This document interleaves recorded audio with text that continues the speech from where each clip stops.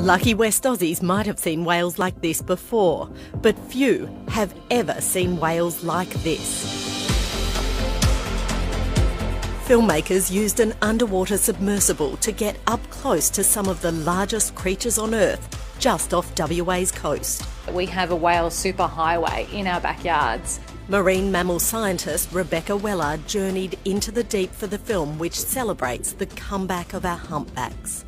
In the 60s, they were decimated from commercial whaling, so the numbers came down to the hundreds. We now have an estimated population of 20 to 30,000 individuals here off Western Australia, which is absolutely incredible. It's the greatest conservation success story of our time. Sadly, the elusive blue whale is not doing as well. Numbers are officially classified data deficient, and the film asks why. Maybe there's not enough krill for them to eat, or maybe they're being displaced from anthropogenic noise. Maybe there's too much noise in their environment that they feel the need that they need to leave.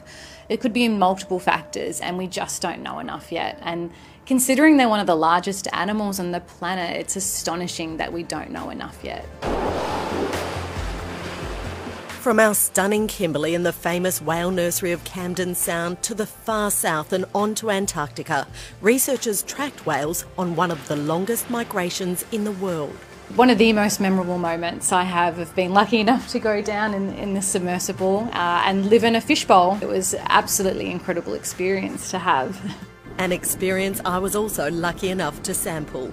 This is unbelievable. Sub-pilot Ed Punchard took me on an unforgettable ride looking for whales off Dunsborough, only a dome of glass between us and the underwater world. We're at 12 metres over. It's a unique sensation that will be replicated for cinema goers under a specially built full dome screen when the film debuts at Cinefest Oz in Busselton next week. An incredible shaped cinema, and you have this beautiful imagery completely surrounding you. It's like nothing else out there. The closest you'll get without getting wet.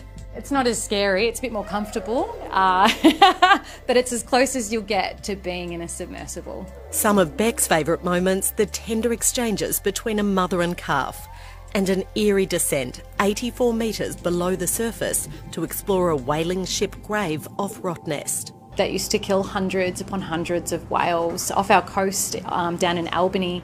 And now it's just covered in sea life. There's fish, there's coral.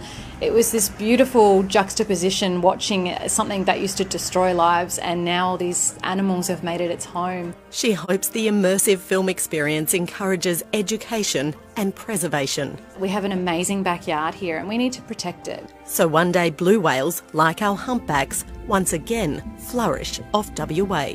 It's pretty rare to see one of the largest animals on the planet just swimming next to you, so it's an amazing experience for people to see.